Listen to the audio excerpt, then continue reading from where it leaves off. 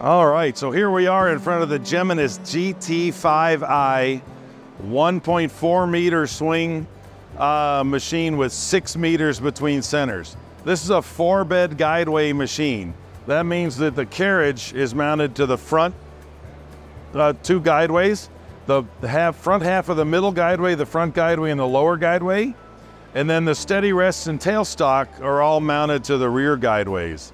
That gives us the ability to move that carriage all the way down through the steady rests.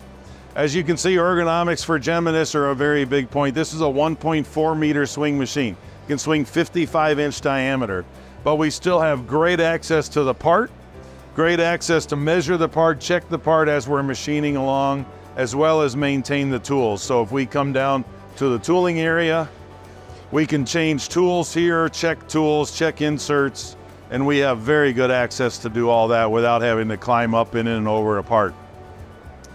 The tailstock on this machine is an NC servo tailstock. The quill is driven by an NC servo motor. You can see the digital readout on the top. That's what measures the thrust of the spindle of the quill. And the quill will maintain a constant thrust. So if we can program a thrust of so many newtons. And as we machine, if that shaft grows due to the heat generated during the cutting process, that tailstock, the servo system in the tailstock will relax itself so that it maintains the constant thrust on the part and doesn't induce undue stress into that part.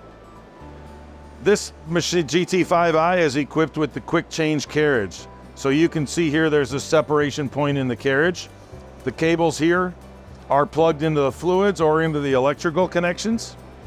And then if we want to change over from this 4-position turret to one of the other accessories we'll look at in a second, we simply disconnect these connectors. We hit the 0-point button on the CNC control panel, which unclamps the turret. We pick this turret up and set it down on a waiting station. And then we can add any one of these options over here to the machine. So here we have a boring bar holder that can go right on that carriage. This is a 4-inch diameter boring bar, but we have capability to run up to an 8-inch diameter boring bar, so a 200 millimeter diameter boring bar. So this can be set right on top of there. This milling column can also be set right on top of that carriage. And this milling column gives you 50 taper, 30 horsepower milling capability with a Y-axis. So it can mill OD, or it can be manually indexed, manually rotated, and clamped in place to mill on the face of a part as well. Over here, we have a milling column that's designed to attach to the 4-station turret that's in the machine currently. So you can see the dovetail clamp here. This dovetail clamp allows us to load it right into that 4-position turret. And again, we can mount it on the side for OD milling, or we can mount it on the face for face milling of the part. So it gives you the ability, same thing, same Y-axis travel, not as much Y-axis travel as the milling column, but it does give you Y-axis travel here as well for milling operations. This is again a 50 taper, 30 horsepower milling unit.